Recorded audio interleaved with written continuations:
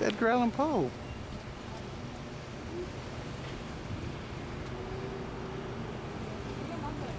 You get a picture right here? You may have to scoot back further to get the full effect, you know? Yeah, of the whole picture. She thought you went inside. Take a picture of him real quick? Arthur did. Oh no. Come on. Check it out. It's hot out here. It's his face. Yeah, I know, that's what I was telling you. Now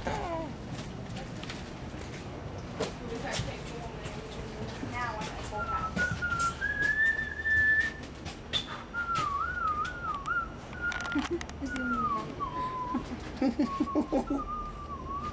It is the pico.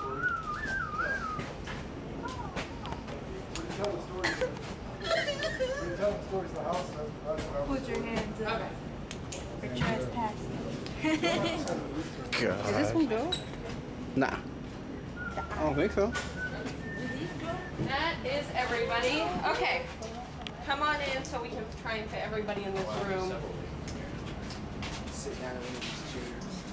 Take a seat, take a load off. Okay. You are currently standing in the, no, well, I don't know if I would sit there. I'm just playing. You're currently standing in the writing studio. This is the first time you're going to run into Edgar Allan Poe. Now the house is called Nevermore, the Madness of Poe. That's because Edgar Allan Poe actually did kind of go a little insane before he died. When Edgar Allan Poe was born, he was actually born Edgar Poe. His parents died at a pretty early age. When that happened, he was kind of taken in by the Allen family. They never truly adopted him, but he did adopt their name. So he became Edgar Allan Poe. Now, Edgar was quite the drinker. A lot of people know that, and every time you see him in this house, he does have a bottle in his hand, and he is acting a bit drunk. He did try to go to West Point, the military school, but because of his drinking, he kind of failed out. For our purposes, for Lady Luck, after he failed out of West Point, he decided, okay, well, I've got to get out of here. Where should I go? He goes to a train station, and there is a poster for Boston, and there is a poster for Baltimore. Now, Baltimore is where he had family and where he was from. So if he went to Baltimore, he wouldn't really have to work as hard. He'd have some money, have some support. If he went to Boston, he'd be on his own. The ticket seller was actually Lady Luck. And she said, hey, can you hurry up? Make a decision, I've got a line. So he chose to go to Baltimore. Now when he went back to Baltimore, in real life, historical fact, at the age of 26, he married his 13-year-old cousin, Virginia. That was okay back in those days. He married her, and unfortunately soon after that, she caught consumption or tuberculosis and died at a very early age. And that is what is said to have influenced a lot of his dark and gothic works. Now, before he died, that day before actually, he was found in the streets wearing somebody else's clothes, drunk out of his mind, and mumbling incoherently. So Edgar Allan Poe essentially went mad. He died a day later, and they never really knew the cause of death. His cause of death is still kind of unknown, but they just assumed back in those days that he went crazy or he went mad, and that's what he died from. Now the great thing is, if you're a huge Edgar Allan Poe fan, you will love this house. The not so great thing is, if you're not a huge Edgar Allan Poe fan, this house really won't be for you. There's a lot of neat effects, there's a lot of references to his stories and to his life in general, but if you don't know that, you might not care about this house. That being said, I love this house. I think it's beautiful, I think it's really well done. I'll tell you more as we go in, but this house is fantastic. You will meet Edgar himself right here the first time, bottle in hand, of course, acting a little mad, not completely crazy yet. As you go through, you'll see pages. All of the pages here are written, and they're like his works. So it's not like, hey Virginia, what's up, miss you, babe. It's actually his works. So there's the Telltale Heart. This is the story of Annabelle Lee. So as you go through, you can kind of look at that. But we're gonna move into the room where everybody who has a flashlight, pull it out. Use these pictures? Yeah. Oh no, it's yours. Oh, I'm getting batteries.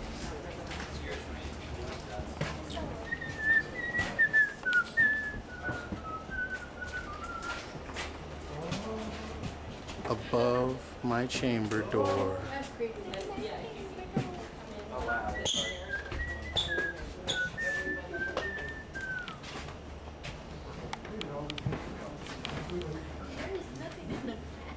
At the door.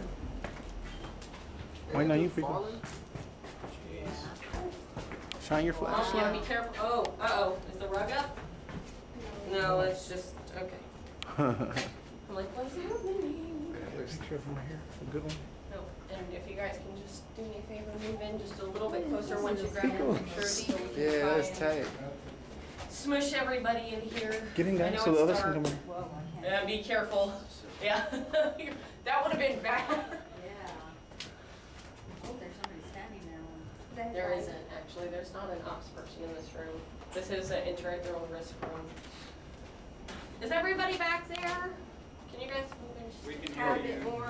I just want everybody to be able. Oh, you scared the crap out of me. The house isn't even operational. I'm not supposed to be scared yet.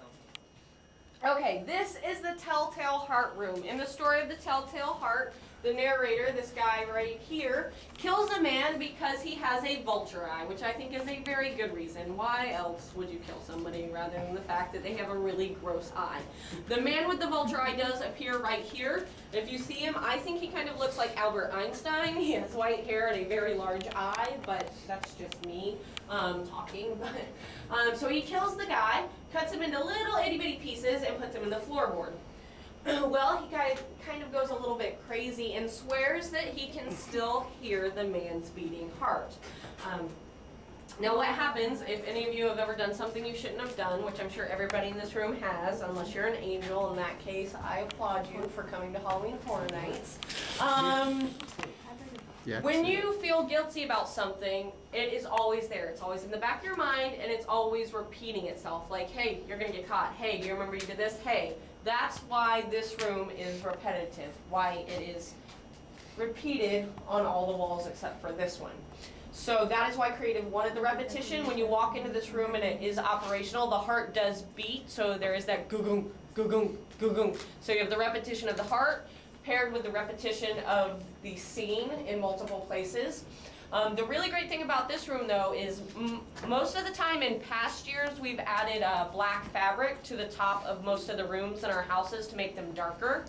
We've tried to get away from that, mostly because we have to put fire retardant on them every time we do that. It has to be done every week so that we are up to fire standard and fire codes. That becomes a lot to do over the course of the run. So we've kind of got away from putting fabric on the top, and we just do a lot more with lighting than we have in the past. However, because of the repetition that creative wanted for this room, we can't put fire retardant up here. We actually had to put sprinklers. So this room has sprinklers. One there, and one there. So if the water effects in all of the houses don't get you, and you walk in this house and it's on fire, you will get wet in this house from sprinklers. Take all the pictures you want. The next hallway we're going to walk into is also rather dark. But you guys don't need your flashlights if you don't want to. I've got mine.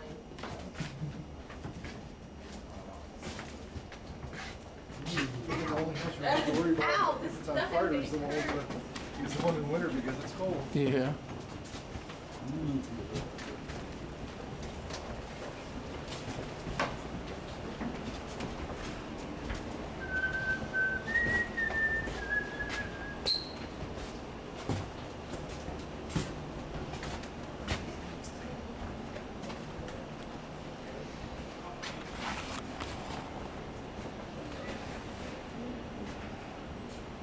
It's not that dark in here. It's not that dark. Telltale Heart is the worst. It's the darkest. Hmm? Are you supposed to be like outside in here? No, the fans are basically to keep the temperature down because the air conditioning doesn't work that well, as you can kind of tell because we're standing in it right now. Yeah. It's not all that cold. It's more a thing to keep either the water effects from molding the place, so to dry stuff off during the day, or to keep the characters cooler. Is everybody back here? Sweet. This is the Raven hallway. The Raven is one of Edgar Allan Poe's most famous works. That's the one usually people know if they don't know anything else. They know, quote, the Raven, Nevermore. This hallway is kind of reminiscent of the Dracula Psychoscarapy hallway that we've done in the past because there are windows on the side with curtains that drape so that people can scare you. The difference being this year we put the characters in the window sills instead of reaching through the windows. There are 3 ravens, 1 in each window, and they do reach down to get you. They are in full raven costume with the beak and the feathers and all of that wonderful stuff. Also in this hallway, we stole an effect from an attraction we have here. Have you guys seen Twister? Nah. Okay. In that attraction, there's a scene where the little restaurant over on the left-hand side, the windows break because the Twister is in full force and it breaks the windows. The way we create that is we splash some water, we strobe a light on it, and we make that sound like glass shattering, and your brain thinks we've just smashed glass.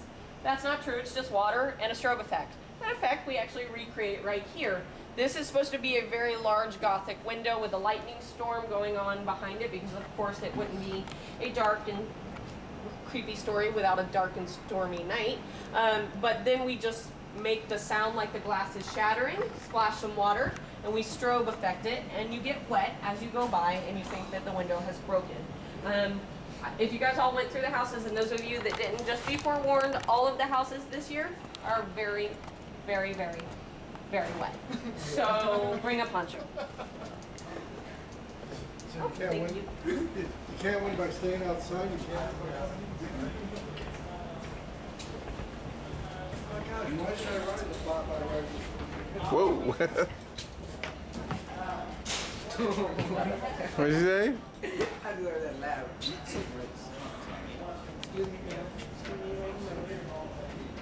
The pit and the pendulum. Hey, that's like that scene from Saw.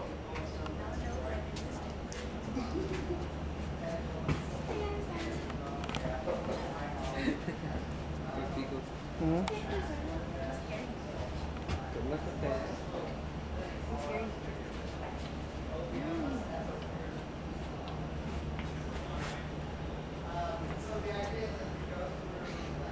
Oh, Matt. Okay. All right. This is the pit and the pendulum portion of this house.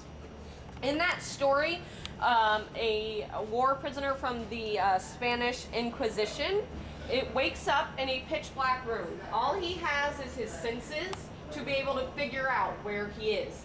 He gets up and he makes a loop around the room. It ends up being 100 paces around, and he figures out there's a pit in the middle of it. However, since he's a prisoner of war, he really has no food. He hasn't been fed, so he passes out. And when he wakes back up, he is strapped to a table with a pendulum swinging overhead.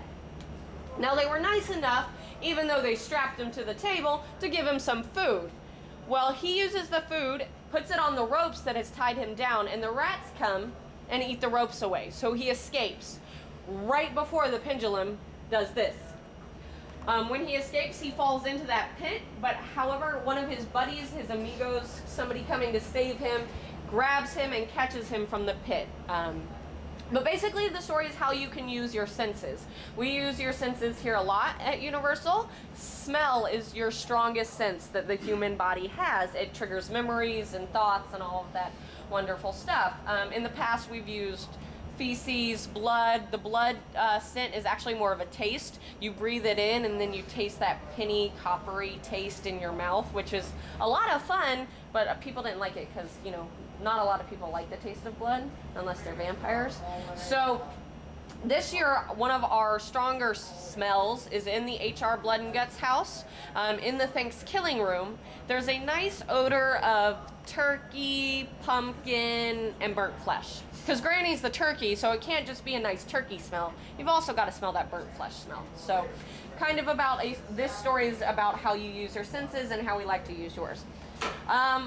So earlier, one of the guests who's been here before and was here last year asked me about a guest activated trigger. We have a couple different types of triggers here. Some of them are non-actor activated, which means it's just on a loop. Every 15, 45 seconds, 2 minutes, something happens just on a loop. Nobody has to trigger that effect. We also have an actor activated trigger, which is the things I've been showing you, the foot pedals, all of that, and that triggers a certain effect. Last year, we had a guest activated trigger. It was in the Psychoscarapy house. It was this huge red button that would just make something happen. It would actually have a drop door come down and you could see Jack the Clown, which was one of our former icons. We did not bring them back this year. I do not know why. Nobody has said why. My thought was when I stood outside the Psychoscarapy house, that button was hit literally every 15 seconds. The door would drop and you would hear this loud noise, like this loud ringing noise. I'm pretty sure characters got annoyed with that pretty quickly. That would be my guess. I'm not saying that's right. That would just be what I would think why they're not bringing it back. Because our characters go through a lot. A loud ringing noise every 15 seconds would probably drive me insane. And I would end up like Poe. So, but...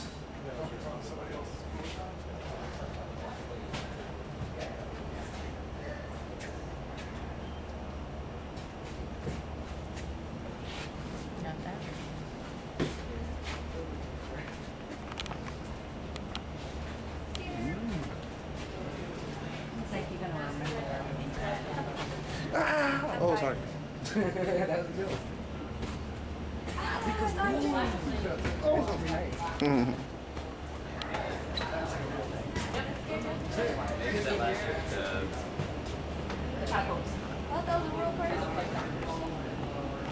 What is going on here? How their faces look, Arthur? You got in the way, Mother.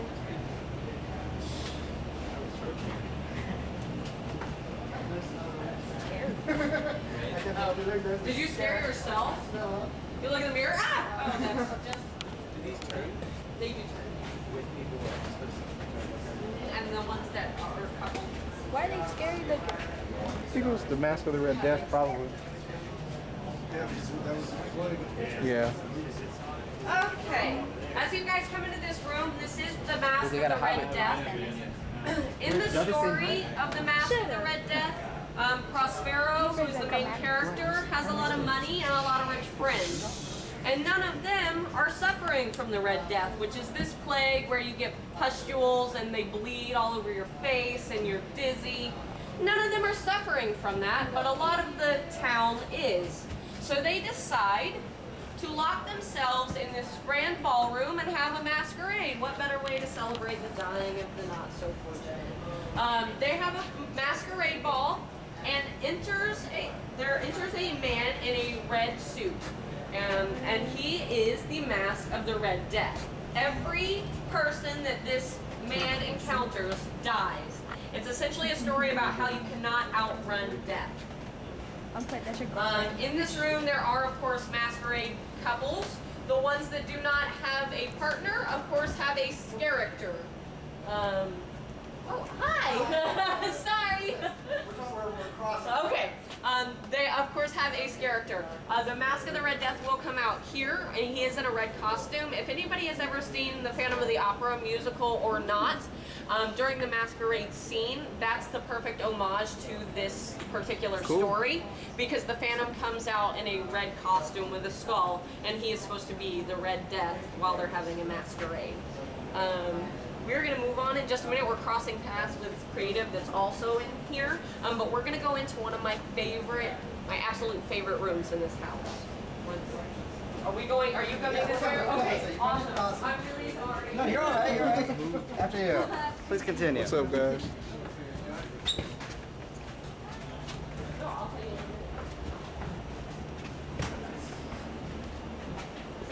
Is this his wife? You mean his cousin? Cousin, whatever.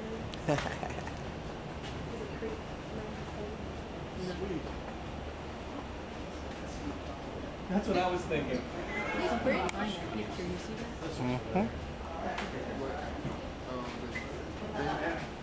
That is everybody. Sorry. Okay. So this is the portrait gallery for obvious reasons. This is the largest room they have ever built inside a tent house. And it is to scale. It's a really great room. When you come in here, you will see Edgar up here on this platform, bottle in hand, kind of drunk, and he just keeps yelling, Virginia, Virginia, his wife. At this point in our house, she has died, but that is her portrait right back there. Now that portrait is also a really good effect in this room. It's called a scrim. If you've ever seen a Broadway show, or if you went through Legendary Truth last year, we used it last year. A scrim is a fabric that when lit from the front looks completely solid. When lit from behind, it looks transparent. I'm going to go back there and see if I can shine a light on Virginia's corpse. You tell me if you guys can see it, okay? You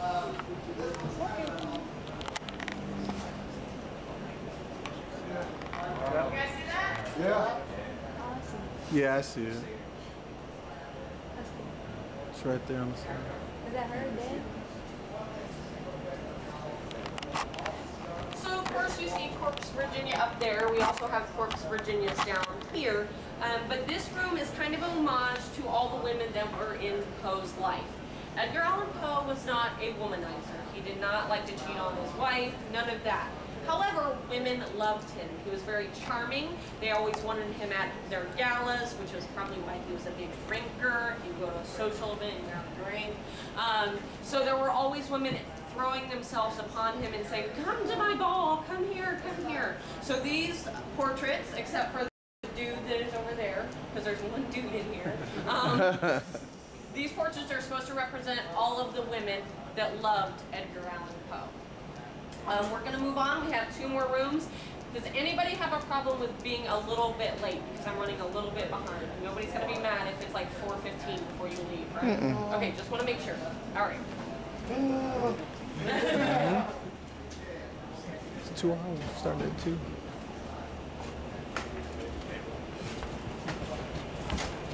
Oh man, 4:15.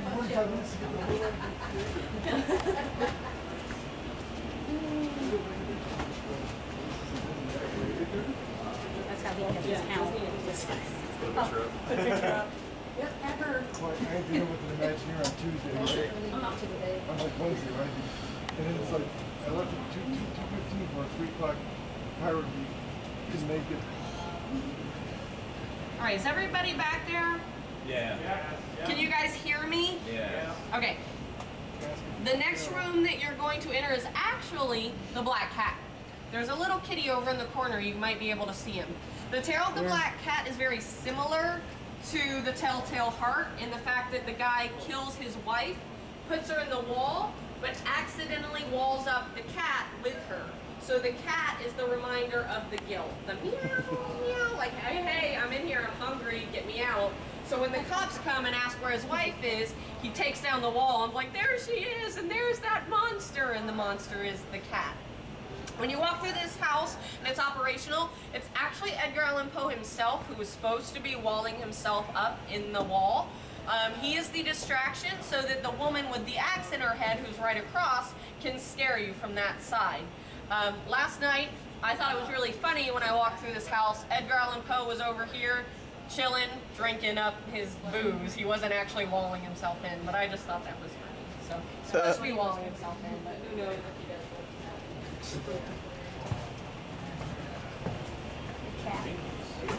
All he had to do.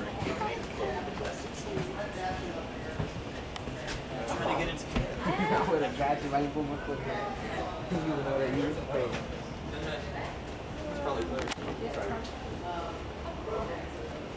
Captain Jack. When you first said that, I was like, I first said Roy Bridge.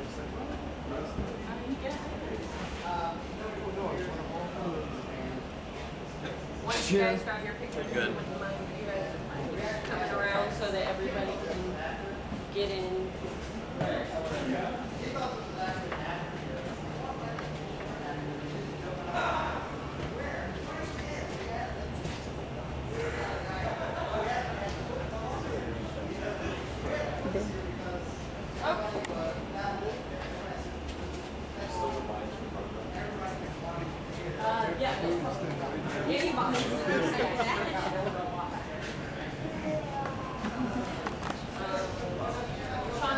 Okay, all right, this is the finale scene. Now, this scene looks a little different than the rest of the house. This scene is very stylized because at this point in the house, Poe has gone crazy, go nuts. He's gone mad. Now, the stylization is actually German Expressionism. It's a style that was used in film back in the 1920s in Germany. If anybody ever saw Nosferatu or The Cabinet of Dr. Caligari, those are the best two examples of that style of filmmaking.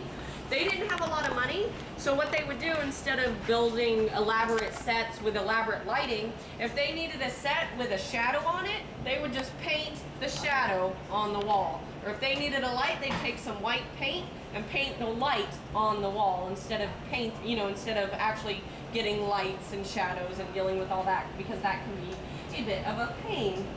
And it's also a very angular stylization. If you look over here, especially at the windows, you can see they're kind of geometric in forms. That's a very popular style. We used this in the Frankenstein house a couple of years ago. That house was this type of style as well. As you can tell, we've painted our ravens on the wall instead of like in the Raven hallway where there's the actual little birds. We've actually just painted them on the wall. And Poe in here is, of course, crazy. He's supposed to be wearing a very angular type coat, like it's supposed to have angles that come out, shoulder pads that make it look angular. It's gray, he's crazy, it's awesome. And of course, as you walk out, you will see some of the characters from that you've seen previous in the house, like the Mask of the Red Death. There's a raven in here. I've seen a corpse Virginia. My favorite part of this room has nothing to do with anything that creative has ever told me, but when I walked into this room and I saw these windows, if you have seen Beetlejuice, I always think of when the little guy comes out of the fireplace to marry Lydia and Beetlejuice. That's what I think of when I see that. And I love Beetlejuice, so that's just my little personal favorite thing. So take your pictures and we will move on to the Forsaken.